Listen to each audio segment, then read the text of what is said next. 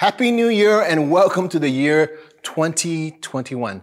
Grace Bible Church and our online guests, thanks for being with us.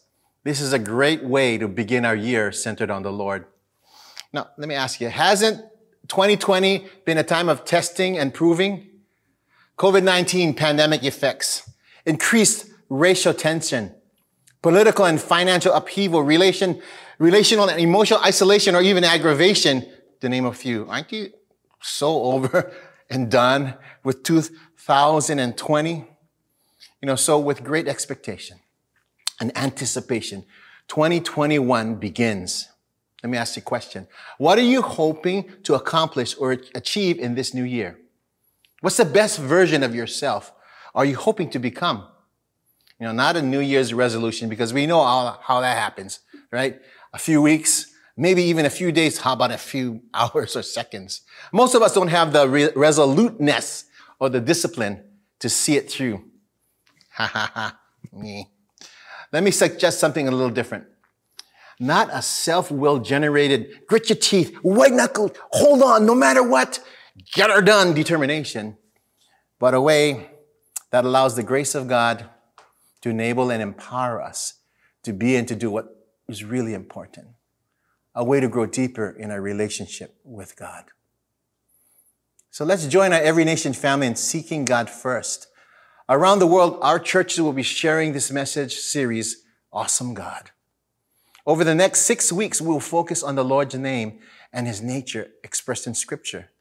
The awesomeness of God revealed through encounters with women and men led them to worship, transformation, and mission.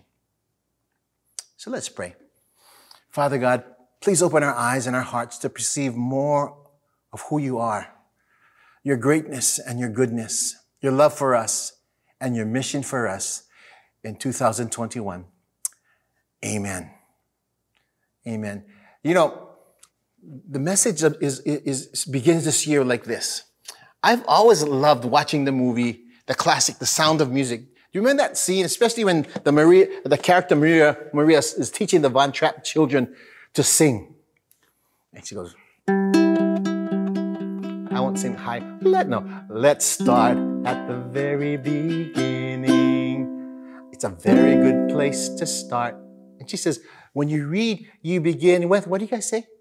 A, B, C.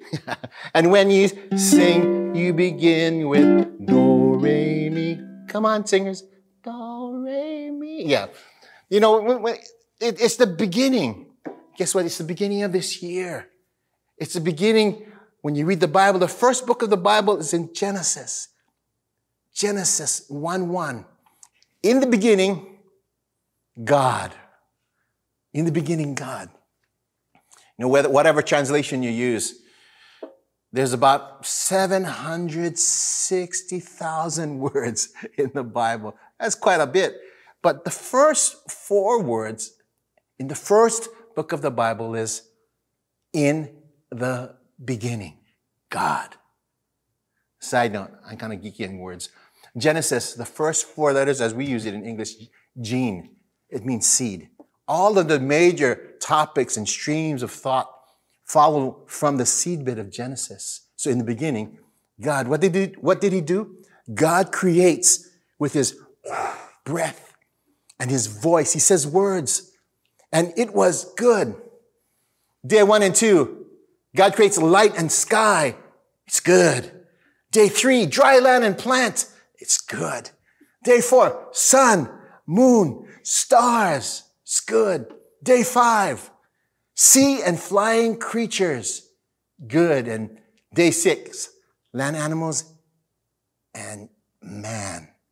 When God creates man, he says, not just good, it's very good. If you're sitting in your room, tell your neighbor, you're very good. You're very good because God created you.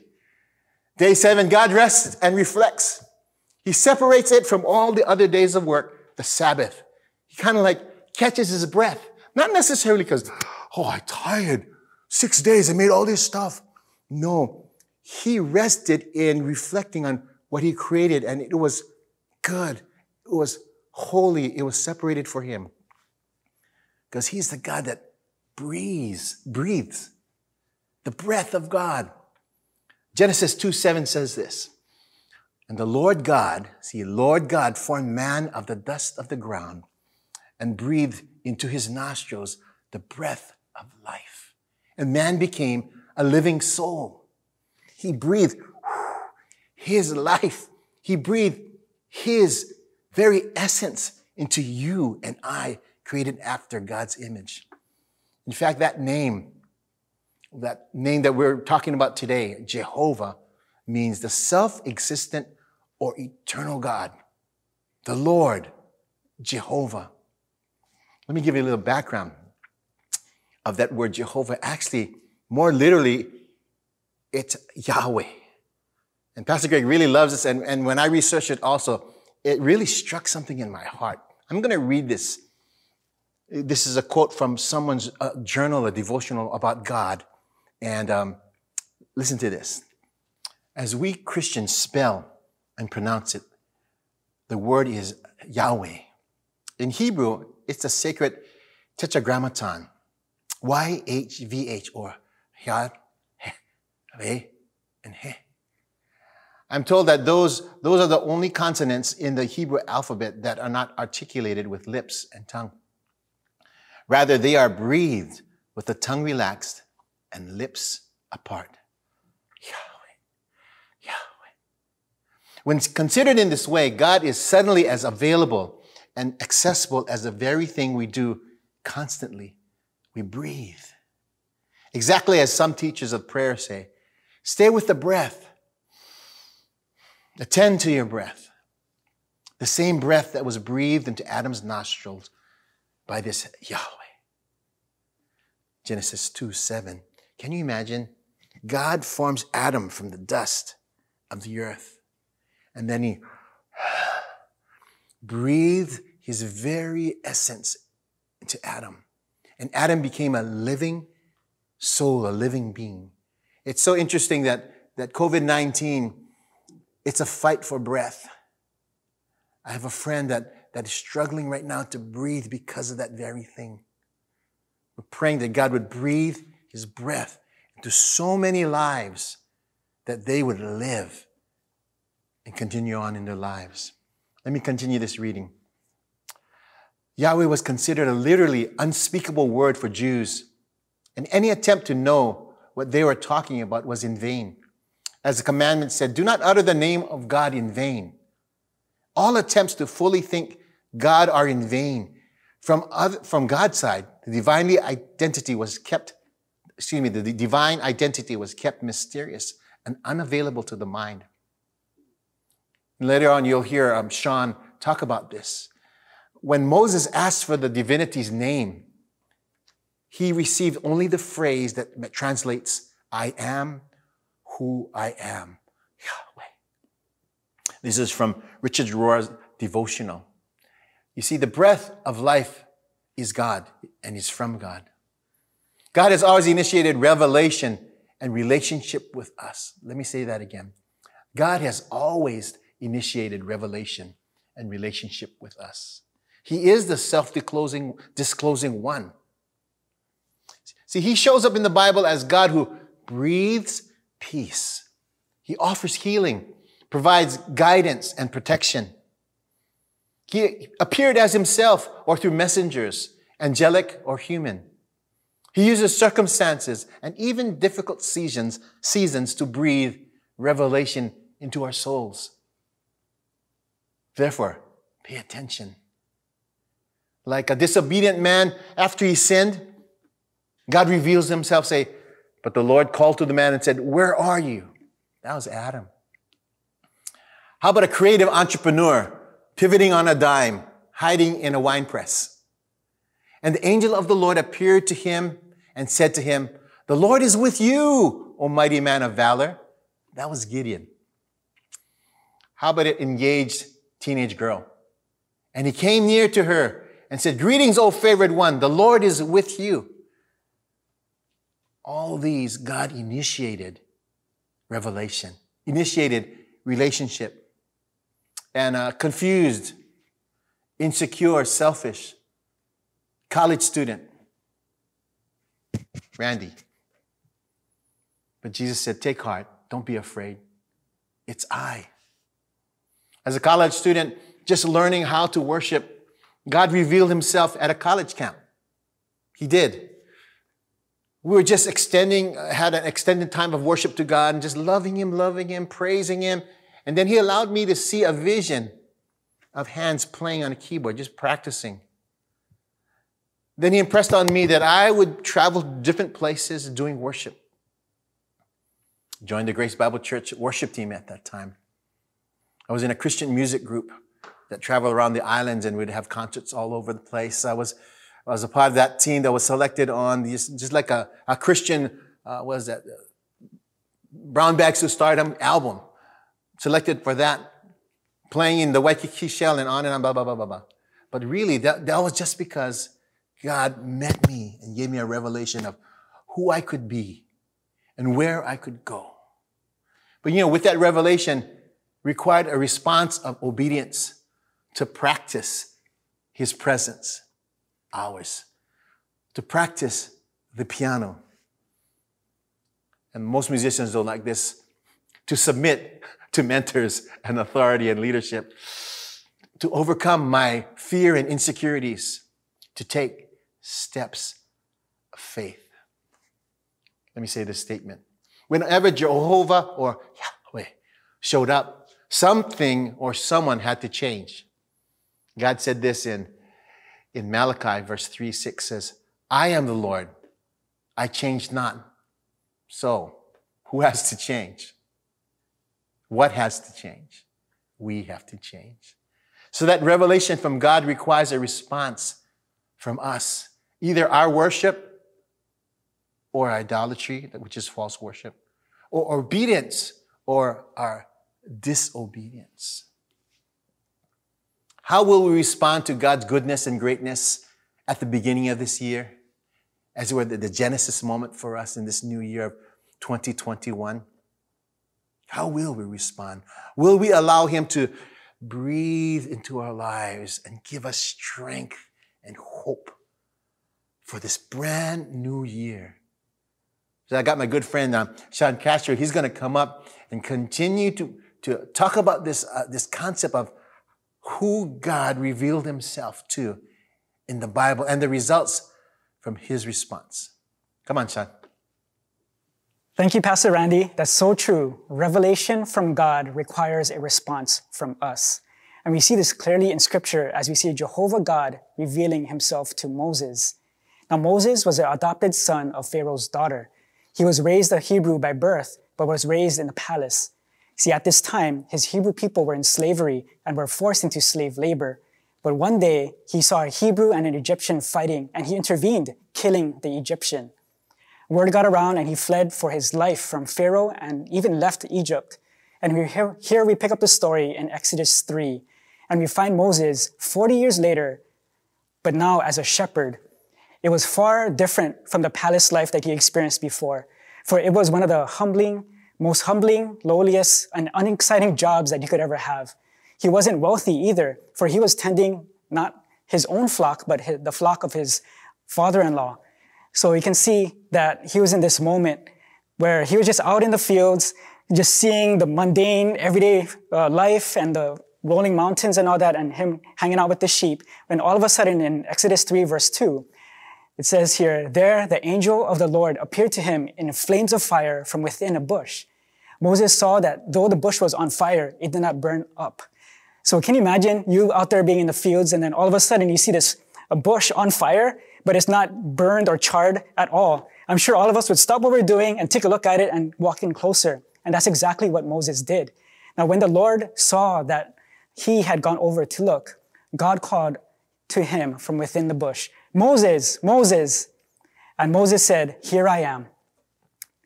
Do not come any closer, God said. Take off your sandals, for the place where you are standing is holy ground. Now, God tells Moses that he sees the misery of his people in Egypt, and he hears the cries of suffering that they're going through, and that God himself was going to do something about it. And he will rescue his people and set them free from slavery and bring them into the land of blessing. And then scripture goes on in Exodus 3:10. Now here's a crazy part. God says to him, So now go. I am sending you, Moses, to Pharaoh to bring my people, the Israelites, out of Egypt. But Moses said to God, who am I that I should go to Pharaoh and bring the Israelites out of Egypt? And God said the most important thing that Moses needed to hear. And this is actually the most important thing that we need to hear as well. And God said, I will be with you. And scripture goes on. And then Moses said, but what if they ask me, what is the name of this God who sent you? What do I tell them? Then God said to Moses, I am who I am. And this is what Pastor Randy shared with us a little bit earlier in the message. God was saying that he is the Lord. He is the self-existent one. And this is what you're to say to the Israelites. I am has sent me to you. Say to the Israelites, the Lord, the God of your fathers, the God of Abraham, the God of Isaac, and the God of Jacob has sent me to you.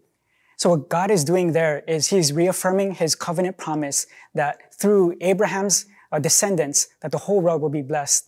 And that through his descendants, Isaac and Jacob, that it will continue on, and this covenant blessing will continue on to where we are today. So with that scripture here, we're going to take two things that I feel is going to be so important for us as we go into 2021. And the first thing that I'd like to leave with us here is to seek God first daily and join us for prayer and fasting week. So God spoke to Moses when he took steps towards being in his presence. So what does that look like to seek God and to be in his presence? It means setting aside time every day to read the Bible. For reading the Bible is God's direct way he reveals himself to us. And here's a picture that I want to share with you guys. This is a picture taken of me around the time I put my faith in Jesus. My friends who discipled me, they shared with me to read the Bible for myself and don't just take what the pastor is speaking up on stage, but for me to take a look at the scriptures myself. And I remember going home that night and searching my house for a Bible. And I was able to find one, and here it is. This is actually the Bible that I read when I was 19 years old, going to Liberty Community College. And I remember that I had a 1-hour break between my classes. And I remember I would pull out this Bible, and then I would go into those little cubicles, and then I would open up to the book of Matthew, because I didn't know where to start. But my friend said, get to know Jesus, for everything is about him. And if you take Christ out of Christianity, it's nothing. So I began to look for where Matthew was, and I began to and then I found it, and then it was there. I spent time with God for that 1 hour, just reading all throughout that entire time. And the amazing thing was God began to reveal himself to me through the scriptures. A lot of the things that I heard about God was based off of an outsider looking in perspective. But as I began to read the scriptures for myself, God began to speak to me. And a lot of the questions that I had and a lot of the doubts was answered just by simply reading the scriptures for myself. Imagine how powerful it would be if we were all take the moment and to read the scriptures every day and to allow this holy and righteous and all-powerful God to speak to us. And the interesting thing about getting into the scriptures when I was at that age and getting to know God, the more I began to understand how holy and how powerful God was, the more I began to realize that I was unholy and that I was unrighteous. And I knew deep down inside that I was an extremely frail and imperfect individual. And the more I got to know God, the more I recognized my need for a Savior and how I needed a Lord to rule over my life. For at the time, I was the Lord of my life. And I was making decisions that not only hurt myself, but hurt others. So I needed a Lord to surrender my life to and give me a new direction for my life. And I remember before leaving the little cubicle I was in, I remember I would pray and I would talk to God and I would ask him, God, forgive me for my sins. Strengthen me to be different. Affirm me with your love. And I remember even praying and asking God to change me from the inside out.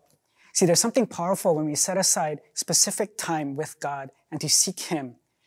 So when we do this simple thing of doing that, our relationship with God develops and we desire this wanting to be in his presence and to spend time with him. So this year, in 2020, will you take this step to seek God daily? And you can start now. It's not too late. Start by simply reading a chapter a day and choosing a book. For me, I started in Matthew because I needed to get to know who Jesus was. And maybe that's you today. I'm going to encourage you to start there. Start from Matthew and read one chapter a day and just sink it all in and allow God to speak to you through it and pray and ask God to strengthen you and to reveal more of his love to your life. And as we do that, as we continue to spend time with God daily, join us for a prayer and fasting week, starting from January 11 to the 14th. Pastor Randy shared about it earlier in the message, and he will share a little bit more at the back end. So when we set aside that specific week of our time into getting to know God, growing in a relationship with him, and having that daily spending time with him, our relationship with him will grow, especially during that prayer and fasting times. So when we take intentional steps towards being in his presence daily, God begins to reveal more of himself to us and the mission that he calls us to accomplish. See, when God revealed himself to Moses, he revealed the mission that he had for him to accomplish. And it's true for us that as we spend time with God, he will reveal to us exactly what he wants us to do. Maybe it wouldn't be 20 years, 30 years down the line. Maybe he would just give you some wisdom for the moment, maybe for the season or for the week or month that is coming up ahead. God will give you some ideas on what to do if you're feeling stuck, especially in your faith and in your journey. So the second thing I want to leave with us here today, that as you seek God daily, is to rely on God. So as you seek God, as you put your focus on him, God begins to reveal what he calls you to do. And that as he reveals that to you, we need to rely on God. Not rely on our own strength or our own capabilities. We need to rely on God. So we need to pray and take steps towards being who God is calling you to be this year. See, in Exodus 3:11, it said, "But Moses said to God, 'Who am I that I should go to Pharaoh and bring the Israelites out of Egypt?'" So as we park here, it's interesting to note that 40 years have gone by, and 40 years earlier, Moses was trying to lead his people by simply taking to being the judge over the people and to be able to lead his people out. But there was nobody that was down to follow him. But here, 40 years later, he was so dejected and he felt so inadequate that he even said to God, "Who am I that I should do this thing?" So many of you last year have experienced that same thing. Many of you have asked yourself, "Who am I that I should do this or that last year?" Maybe you're a teacher and you're in a place of influence and you had to move your in-person classes to online. And you said to yourself, "Who am I that I should teach online? Who am I to do that? What is Zoom? I don't even know how to use technology to be able to do all of our meetings online." Maybe you were on the other end. Maybe you're a mom or you're a dad, and now you're working from home. And maybe you found yourself saying, "Who am I that I need to be like a teacher's assistant? I'm here trying to balance my work, and now I'm at home trying to have my kids focus on their classes. And how am I supposed to do that when I have a lot of work to do?" Maybe you had to transition to working from home, and you found yourself saying, "Who am I to do my work at home? It's so hard for me to stay focused." See, for me, during this pandemic, I personally had to work with our youth and our college ministry team, and we were trying to figure out how we can be able to do ministry that would always be in person to something that would be online. And for us and our team, we planned and we strategized. We planned to plan things ahead like a month or two in advance. But there were times when we had to adjust weeks before. And it was so frustrating at times. And I'm sure our team felt it as well. But we had to adjust because of the pandemic. As days went on, it was hard to really plan, right? And the same thing is when all of us last year, there was at some point we felt inadequate and we felt like we didn't have enough. We felt we didn't have enough smarts to utilize technology. We didn't have the ideas to transition our businesses and the work that we need to do that was in person to transfer that online. And there were so much stresses that came up out of it. And for myself, in 2020, it was a huge blessing because my daughter was born on January 1, on New Year's Day of 2020. So when the pandemic happened, I was really going pretty crazy because I was being a new dad and I was trying to figure out how to work from home, how to have meetings on Zoom with a lot of our college students and our youth and having our services online. And on top of that, I had my daughter with me and I had to have her with me on the bed as we have our meetings together. And at times I felt so guilty because she would be there on the bed and then she'd be trying to get my attention. But at the same time, I was in a meeting or maybe I was working on the computer and I was focused. And I don't know about you, but for me, when I'm working, when I was single especially, I was so focused. I could focus for several hours straight and do what I needed to do and get it done.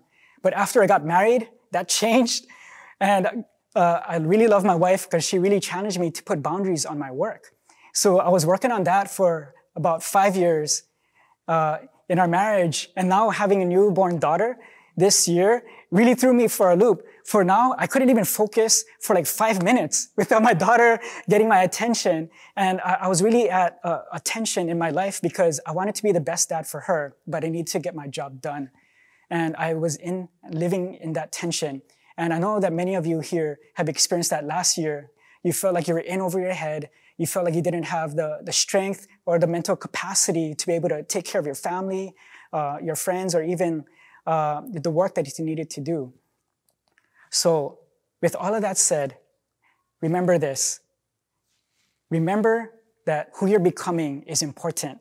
See, God is not just concerned in what you do this 2021. He's also concerned about who you're becoming. And as we rely on God, we need to pray and take steps towards what God has called you to do this year.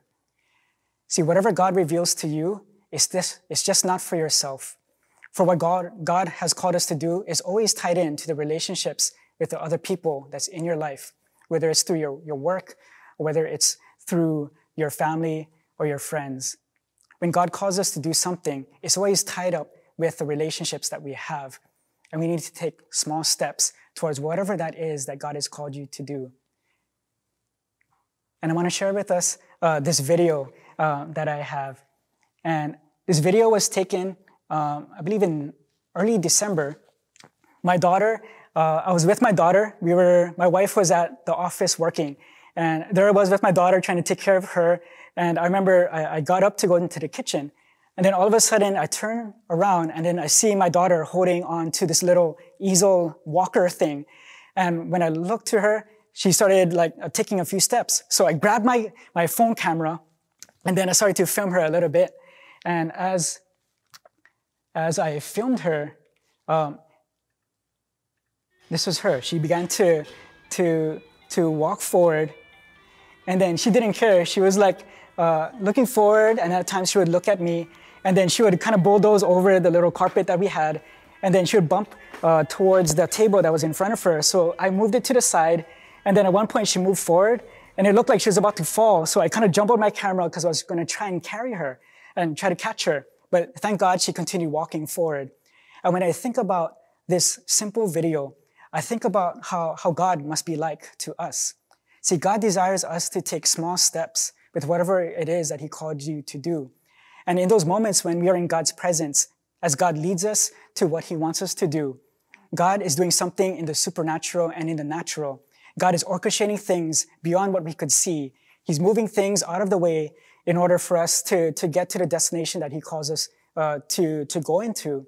But not only that, He wants us to trust in Him in every step of the way. So this 2020, what is it that God is calling you to do this year? Maybe in 2020, in January, you were really having high hopes. You were praying that since it's 2020, I'm going to have clear vision for the year, and you have clear goals that you wanted to accomplish. But all of a sudden, the pandemic hit, and you're like, man, what the heck? A lot of things that you planned for, a lot of things that you wanted to do got postponed, and then eventually got canceled because of the pandemic. So what is it that God has still placed in you? What burden has He placed in you to start or to develop? I want to encourage you to take that time in this upcoming week to seek God first and to ask God, okay, God, what is it that you want me to do? And I believe that God is going to meet us at our place of need and that He would reveal to us our next steps. As we close today, imagine what it would look like if you're to seek God first daily. Imagine you setting a portion of your day to spend time to read the Bible and to pray whatever it is that God is speaking to you. Imagine the closeness of your relationship with God as you do that. And imagine what it would look like for us if we're to pray and to fast along with the entire church along with all of our Every Nation churches around the world, to be seeking God together and to figure what it is that God is calling you to do this year. Imagine what it would look like for us to become the people that God created us to be. For remember, the more you spend time with God, the more God would reveal the different character things and the things that he wants us to work on in our lives. And imagine us becoming the people that God has created you to be, having that Christ-like character in everything that we do. And imagine what it would look like for us to do what God has called us to do. Imagine you accomplishing the goals that you once had last year in 2020. Imagine you accomplishing it this year, and to see the lives being touched and the lives being impacted through your simple steps of obedience to trying something new, to put into action the ideas that you have and the things that you want to see happen. Imagine what that would look like for us at the end of 2021. So as we close our message today, maybe God has speaking to you throughout our service. And maybe God has been speaking to you that in 2020, you began to realize that the circumstances that you were in was revealing the inadequacies that you had in your heart. Maybe at a certain point during the year, you felt as if you didn't have enough mental capacity, you didn't have enough wits or even talents to be able to do what you needed to do, to teach your kids online, to balance work and taking care of your family at the same time. Maybe that is you. I want to take a moment to pray that God would meet you in your place of your inadequacy, and that he would strengthen you this year, and that you would have that courage to know that God is with you, and that he will strengthen you and give you the wisdom and even the mental capacity and the strength to do what he's called you to do this year. So let's pray.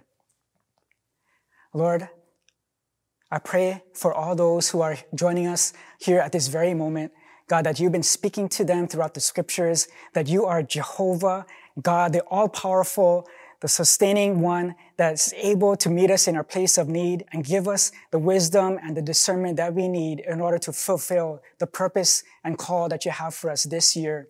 And we pray, Lord God, that you meet people in their inadequacies. God, we humble ourselves to you. God, we know that we are not able to do the things that you call us to do because we don't have the smarts and the capacity to be able to do it. But God, we know that with you, all things are possible, and that you, God, are one to be able to give us the wisdom that we need in order to fulfill your purpose. So God, give us that wisdom, give us that discernment so that we can be obedient to your call and fulfill whatever it is that you want us to do this year. So thank you, Lord. Help us to become more like your son, Jesus, that was so obedient to our Heavenly Father. So thank you, Lord. In Jesus' name, amen. Amen. Maybe you are here today, and throughout this message, you've begun to realize that you've been on journey in life, but you never really put your faith into Jesus. You never received Jesus as your Lord and your Savior. But throughout this message today, you began to realize your need for a Savior. You began to realize the inadequacies that you've had. And you've noticed that you've done things alone and you did things on your own, and you felt so tired because you were at your wit's end. But the awesome and beautiful thing about God is that God is able to meet us in our inadequacies and even at times when we feel so down on ourselves. And God is able to meet us in our place of need and give us the faith and the courage to move forward. God will also forgive us of our sins, and that he would give us his Holy Spirit to empower us to live courageously and to live above the circumstances that we may come through and encounter this year.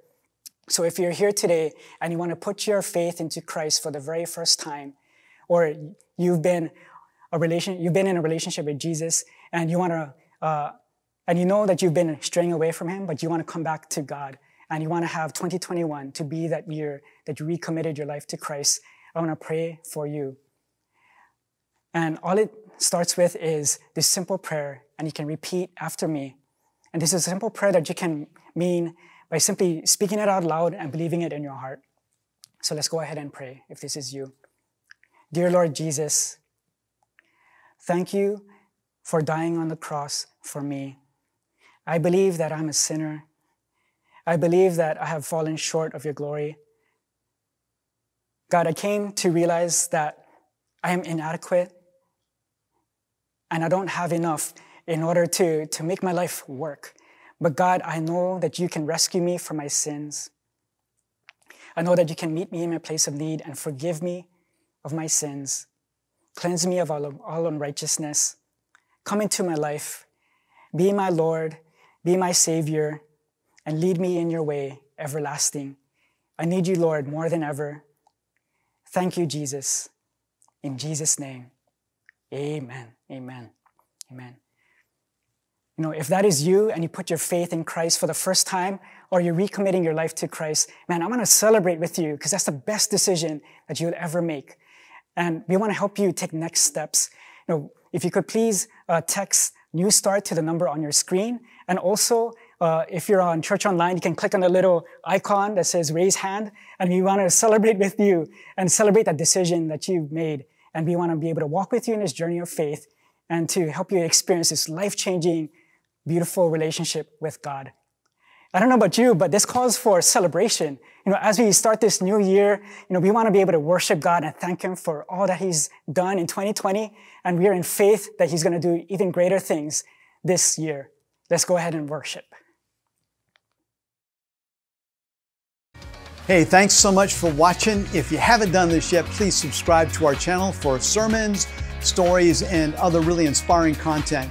Also follow us on social media, and you can also download our Grace Honolulu app for updates. So stay connected with us. Thanks again for watching. Have a great day, and God bless you.